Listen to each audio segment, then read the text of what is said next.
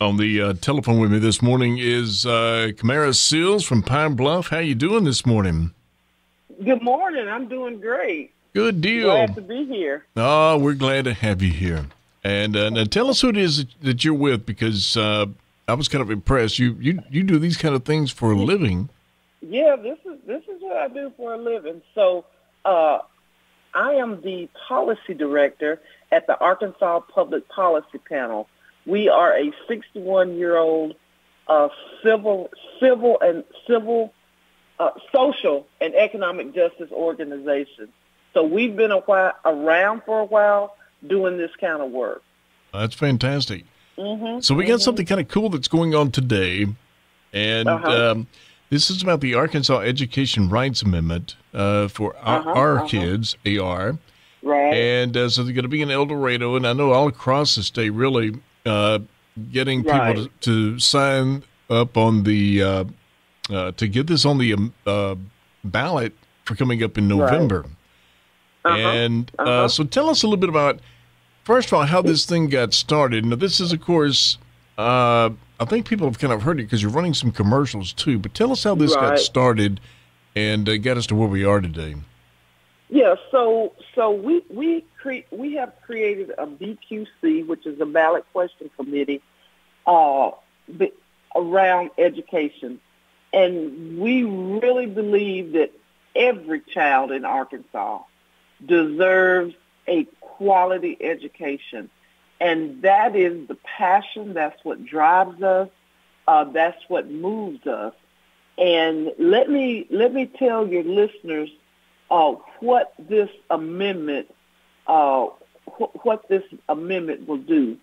There are some things that are proven methods with statistics to prove things that will boost children's learning.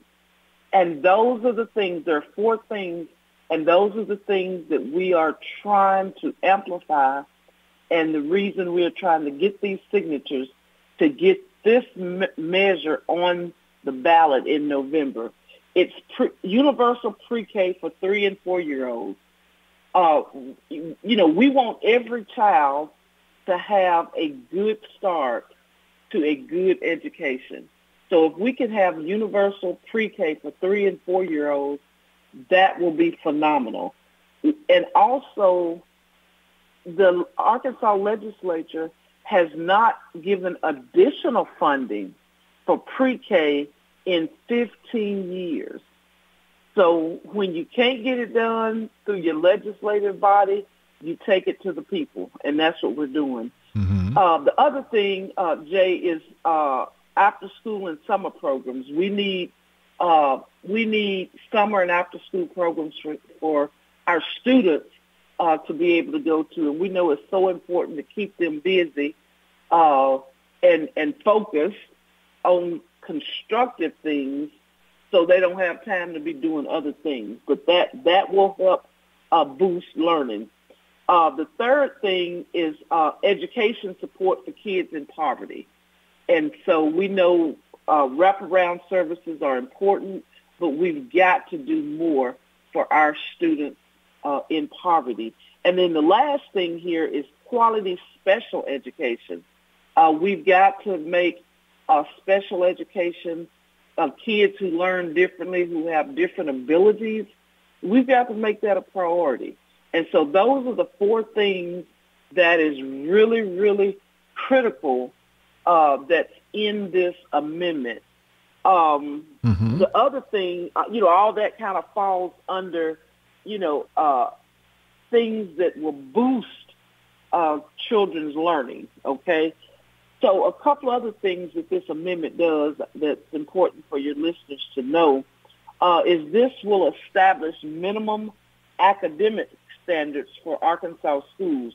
Subjects like reading, math, social studies, things like that. It's just important that all students are learning learning these topics, and then requiring, and this is a big one, requiring all schools that accept state taxpayer dollars to follow the same rules and standards. Because right now, we have some schools who do receive taxpayer dollars who don't have the same standards. So our thing is, it does not matter how a child is educated or where they're educated. It could be traditional public school, it could be charter school, it could be private school, homeschool, any of those. But here's the thing, if they receive taxpayer dollars, we believe they should have the same standards, the same rules, the same standards. It's kind of funny to me. I was thinking they all did.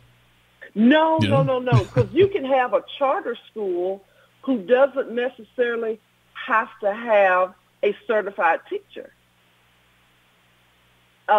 They don't necessarily have to do the same testing.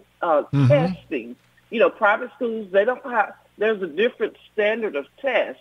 So no, all schools are not following the same standards, and so that's what we're trying to get is that understand now, if they receive taxpayer dollars in any way, then that's what we're asking is that they're the same standards across the board when it comes to testing, when it comes to everything. We want the same standards. And so you guys are also saying that this Arkansas Educational Rights Amendment does not change the LEARNS Act in any way? Absolutely not. Okay. It does not. Thank you for bringing that up.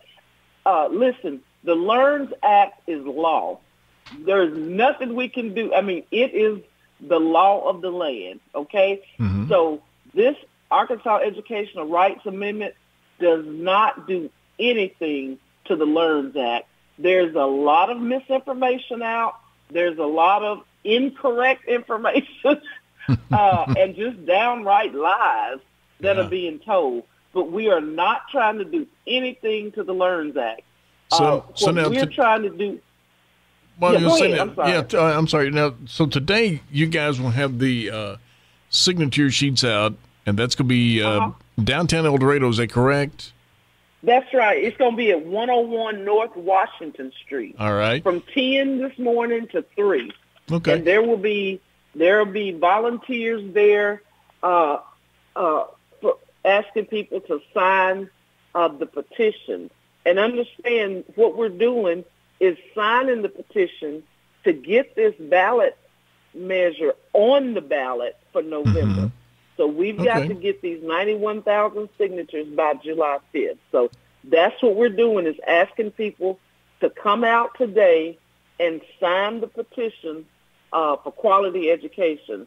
And also, if this passes, it will become part of the Arkansas Constitution. So that's exciting. Okay, that is interesting. That's exciting. So, and I guess so today, if you want to go down there and you just want to sign that right off, you can do that. And of course, they'll have information. If you have questions, they'll be able to answer those questions for you. Yeah, there'll 10 to 3 today. There'll be volunteers there that can answer their questions and interact with the public today from 10 to 3.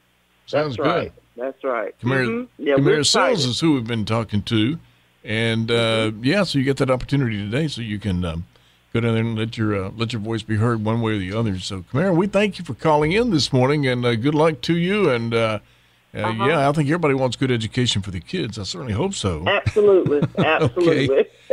Well, I hope you have a great day, and maybe all that little bit of rain that we're having will kind of move on out of here. Right. Thank you, Jay. Thank you for having me. All right. You have a great day. Uh-huh.